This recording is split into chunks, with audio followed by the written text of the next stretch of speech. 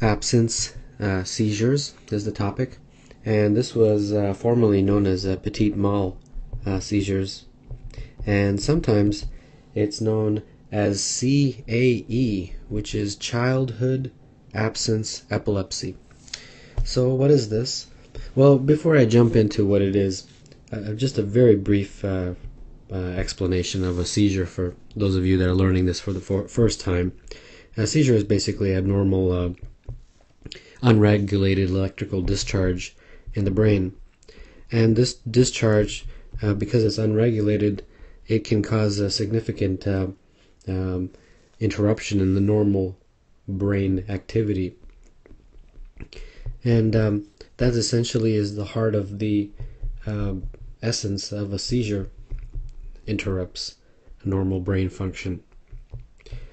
So just in case you're not even sure what a seizure is, and there's various different types, quite a few in fact, but absence seizures is the number 2 most common, especially in children. And absence seizures, both in real life and in licensing exams, is very common. It occurs usually between the ages of 3 and 7, and the hallmark of this type of seizure, in terms of its presentation in the real world and of course on licensing exams, is you have these things called staring spells.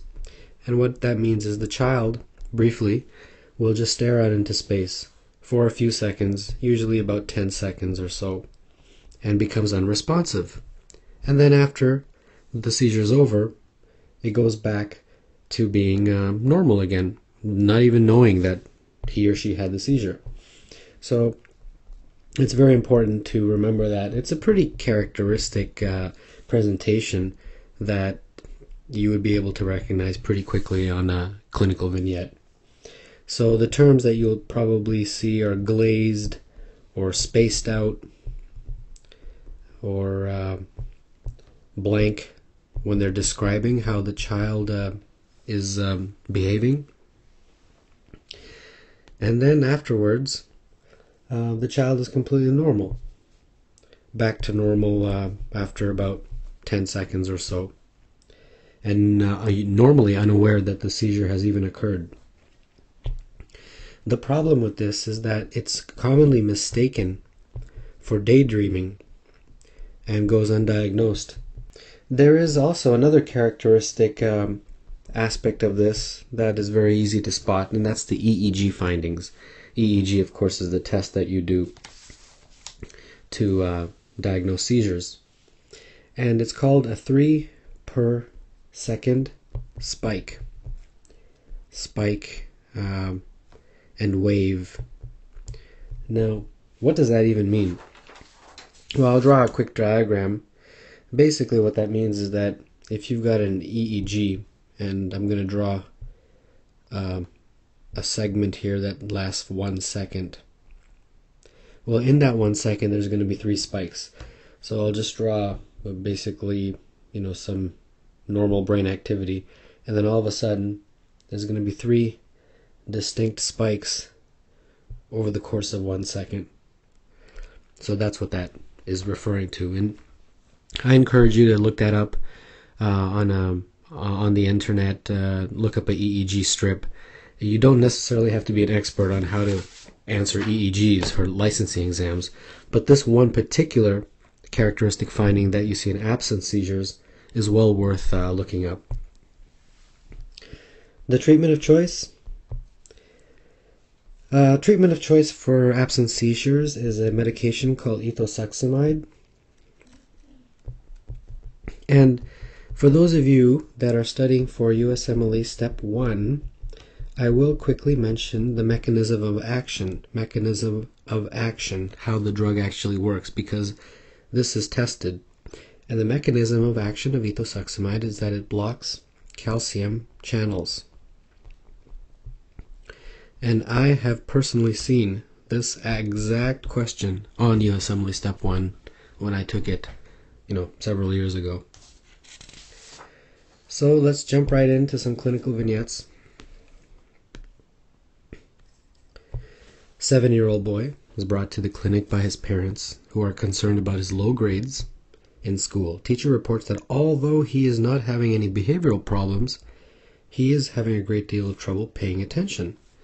Neuropsychological testing reveals normal IQ and cognitive function, but child occasionally asks that questions be repeated after staring blankly into space for a few seconds.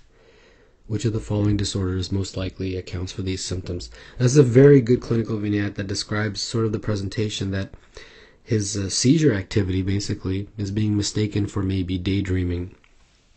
And the answer, of course, is absent seizures. And I just wanted to quickly mention that this is a first order question. Now you say, what does that mean?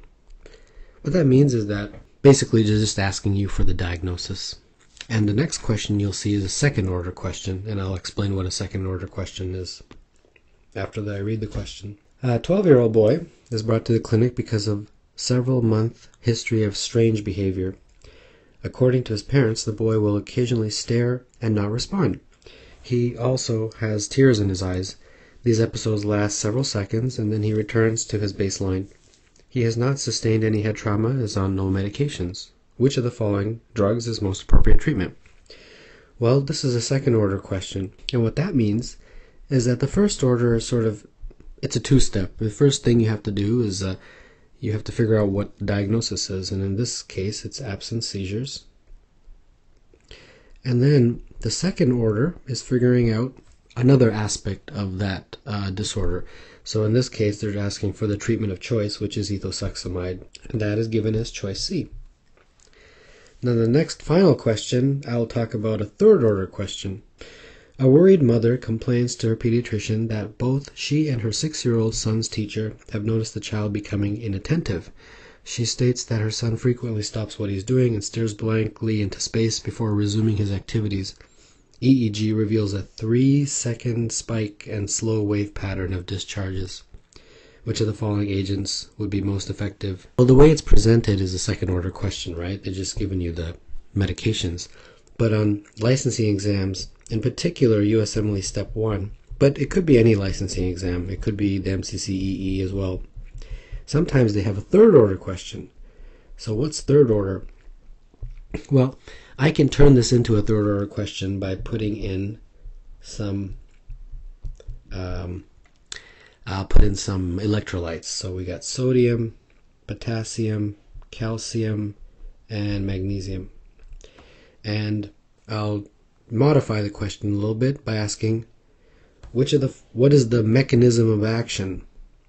What is the mechanism of action? Or a better thing to say is what electrolyte does the drug of choice for this condition work on? So that's a third order question, right? Because the first order is figuring out what is the diagnosis, and in this case it's absent seizures.